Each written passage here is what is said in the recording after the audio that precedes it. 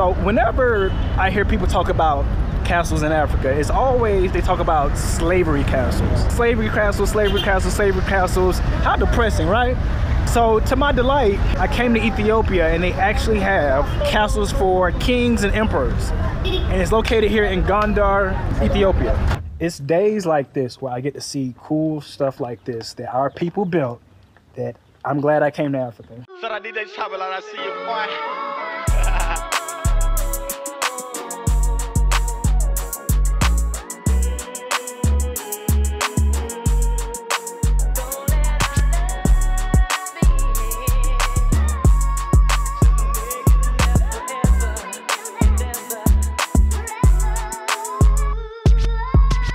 For content on Africa and the diaspora's history, culture, and travels, subscribe to the channel and hit that bell notification and that like button so this content can be suggested to more people. And if you want to support Travel and Truth, you can do so by buying the new Black History Legends NFTs.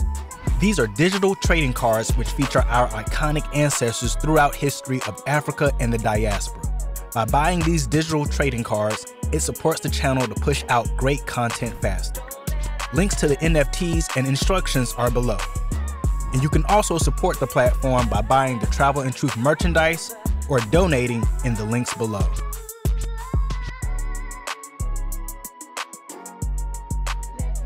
After visiting Addis Ababa, I hopped on a flight to Gondar, Ethiopia.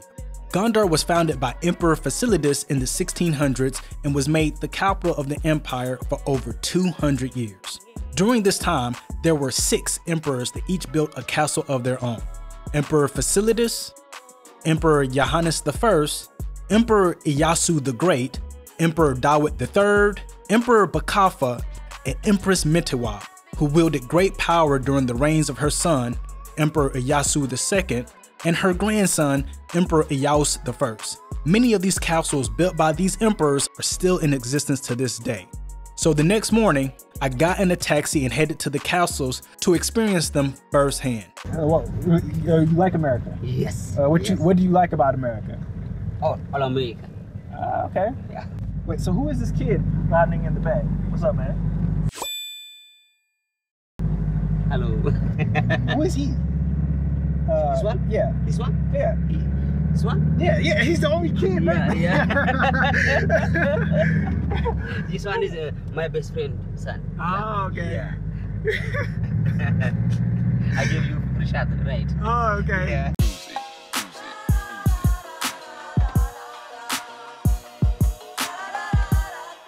Yes, sir, we at it. Here in Gondar. All right, let the games begin now. Yeah. Let's get a little bit closer and we'll start. Okay. All right, now I am with, I'm doing a guide this time. What is your name?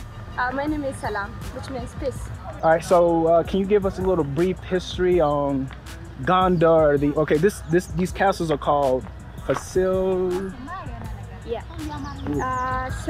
This is the Fasilides castle, and Emperor Fasil is the first emperor of Gondar, and Gondar is the 3rd capital city of Ethiopia. Okay.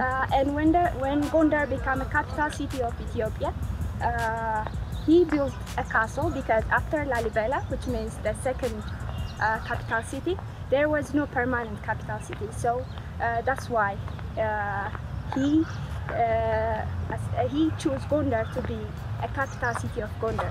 All right, so now we're going in, okay.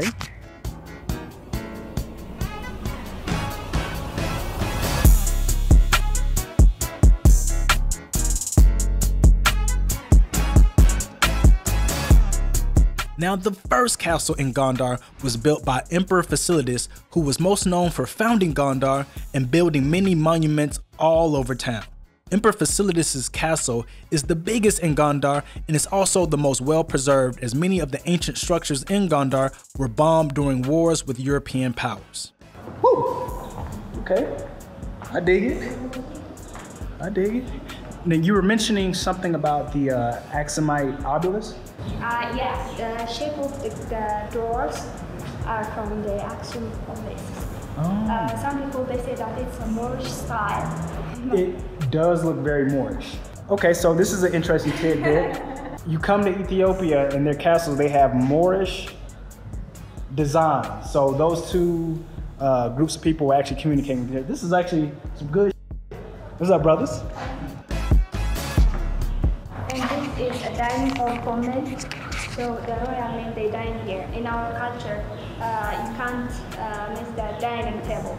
You have to sit while everybody finish eating. Then they go out. It was like that. So the women take long time, so they dine separately. Okay. And this is where, oh, the women take a long time. Yeah, that's women dining hall and men dining hall. Ah, they didn't dine together. Okay, so this is where the king would dine here and the queen would dine in another room. Okay, so it was like one of those long tables. Yeah.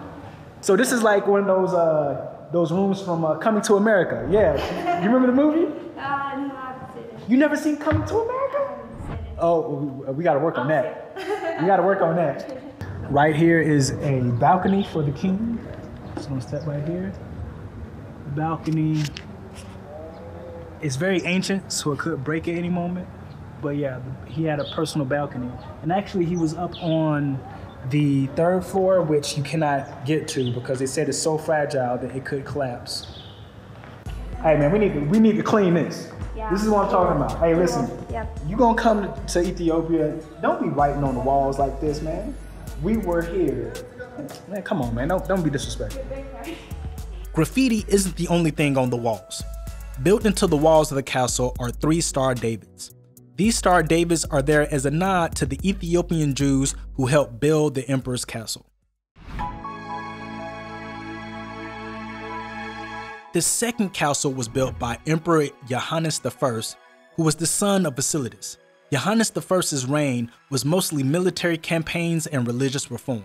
Now, we didn't get to go into his castle as it was closed to the public. Can't go in? We're not church, this building, we can't go in? It's not renovated and locked. Oh, okay. You can't go in, but we can see in, I see. Now, the glass on this building was actually not originally there. During the military occupation by the Italians, they actually put that glass there. I mean, this is just so impressive.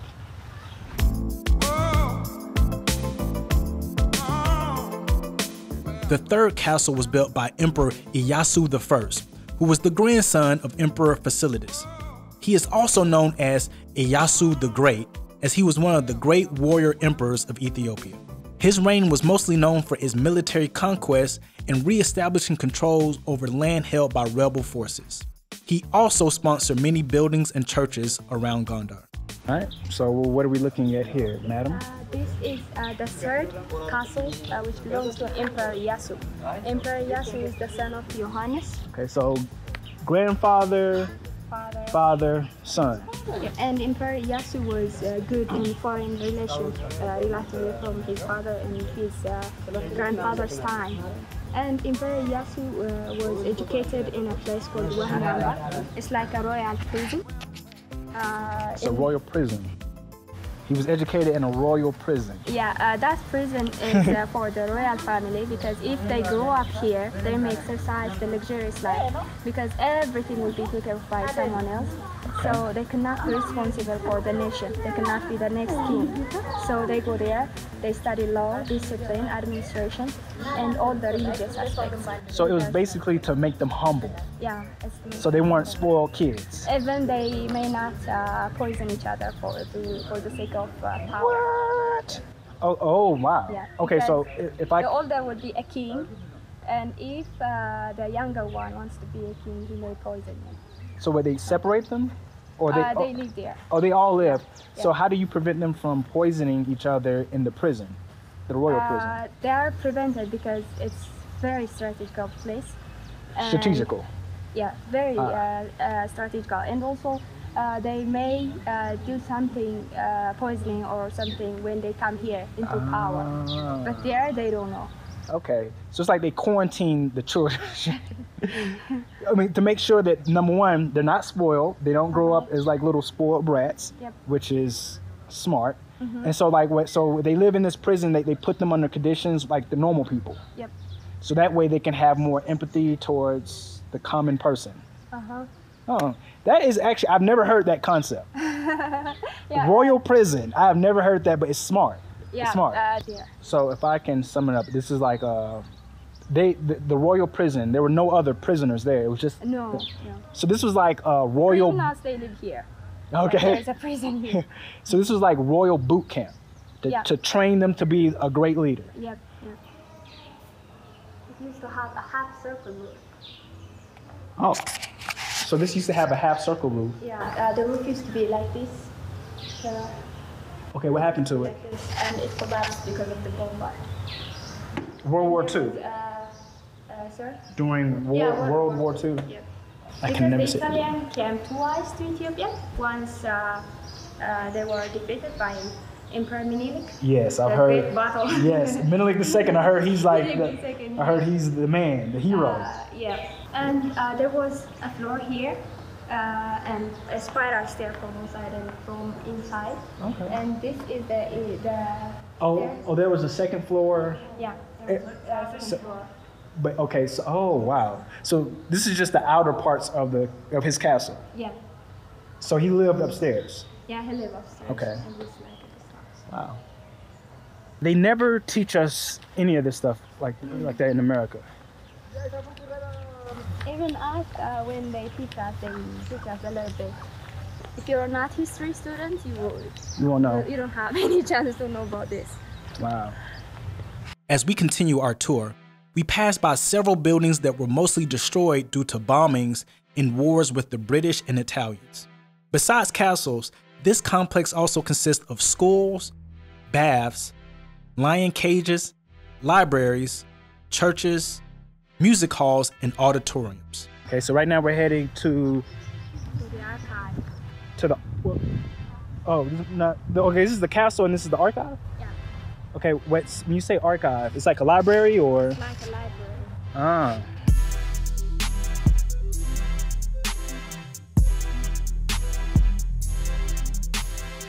In this library contained ancient Ethiopian books and manuscripts. Many of them were stolen and looted by the British during wars in the 1800s.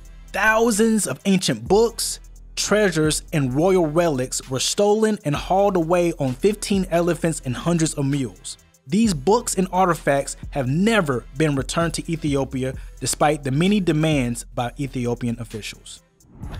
All right.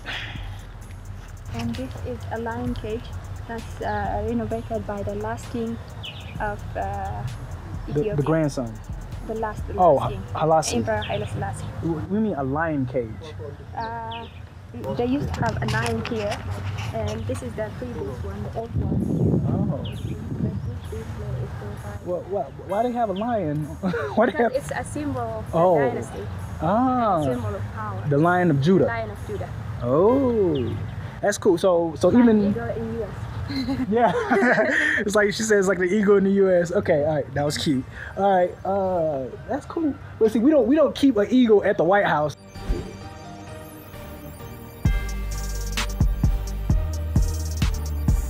The Lion of Judah is the royal insignia of the Ethiopian Empire, and it's also the title given to its Solomonic emperors.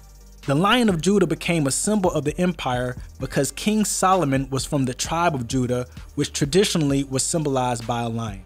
The Lion of Judah was so synonymous with the empire that it's often depicted on ancient European maps of Africa. The Lion of Judah was also depicted on the original flag of Ethiopia.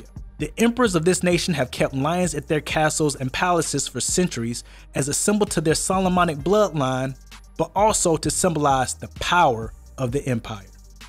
So even, how many lions did you guys keep? 1, 2, 3? 3, and in the back there is another, and also there are some caves, some places that don't have many lions. So I'm a king. So like even like the grandfather, he had the lions here. Yeah. Woo, that's tight.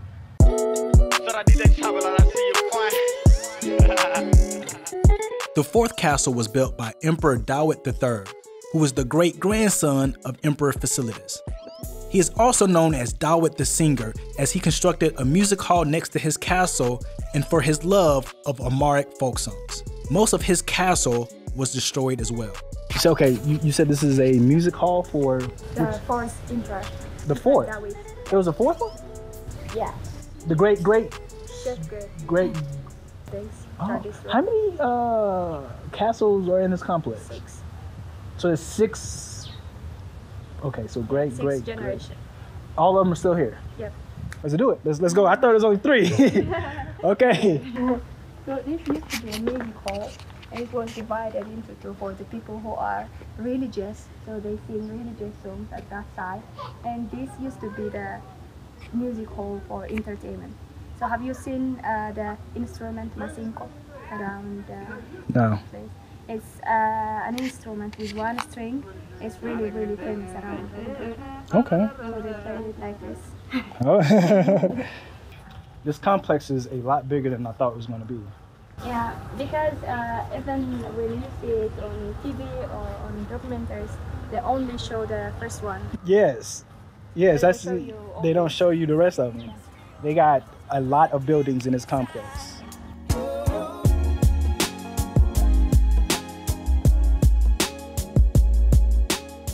The 5th castle is that of Emperor Bakaffa. He is also a great-grandson of Emperor Fasilides, and he's the brother of Dawit the singer.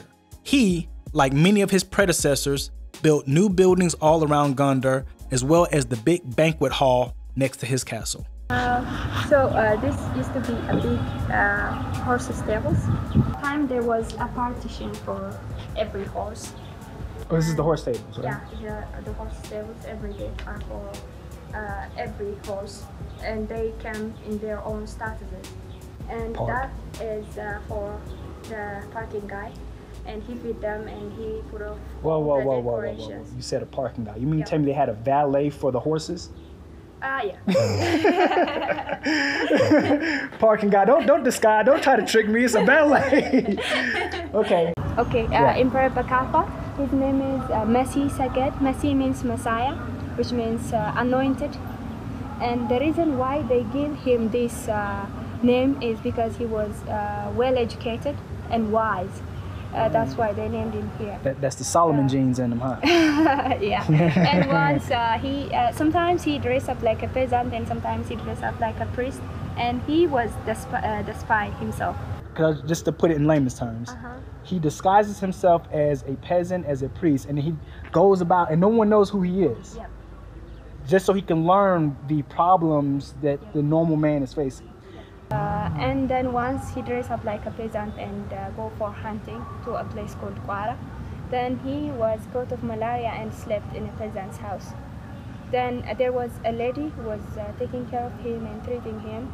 Then when he felt better, he came back and bring that woman and marry her. And marry her? Yep. He married a peasant? Yep. Wow. And this guy's story and is fascinating. Empress, of course. And this Empress is one of the best empresses in the medieval period. This Empress, she's really smart, because when her husband died, after he ruled 9 years, they do have an 8-year-old child, and her son became a king, but she was the one who's doing everything. You were going to say something about that is the castle of Empress Menewab and her son. And her son is the queen and her son? Yeah. Okay. And her son's name is Iyasu II, and the young one, he became a king while he was 8-year-old. Ah, okay. He became a king, but his mom was still doing everything. She was the one who's doing everything. Okay. When Emperor Bakaffa dies in 1730, his son Iyasu II is crowned emperor at the age of 7. Due to their son's age, Bakaffa's wife, Empress Menewab, is crowned co-ruler and wields great power during her son's reign as emperor. She builds the 6th and last castle in Gondar.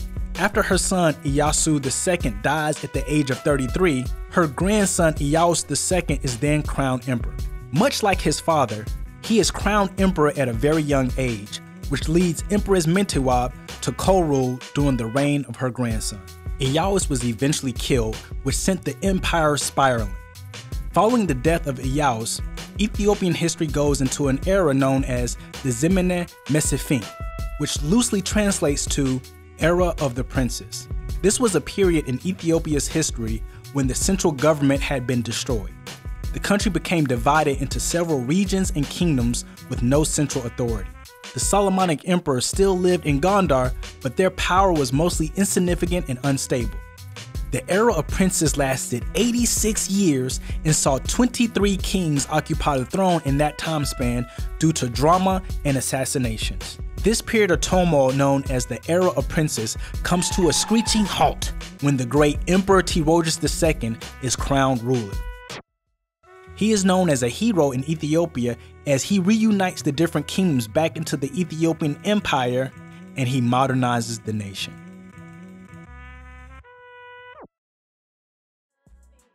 Thank you for watching this video. Let me know in the comments section on what are your thoughts on these castles, the Ethiopian kings and queens, and if you learned anything new about African history. And don't forget to hit that like button in order to help the channel grow faster, as well as share this content with your friends and family. On the next Travel and Truth videos, I visit a church that's Ethiopia's Sistine Chapel. Then I head east to visit the rock-carved churches of Lalibela.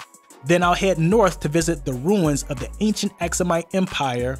I visit a church that Ethiopians claim holds the Ark of the Covenant, and I also visit the Danakil Depression, and I visit an ancient church that's carved into the side of a mountain. See you guys on the next video.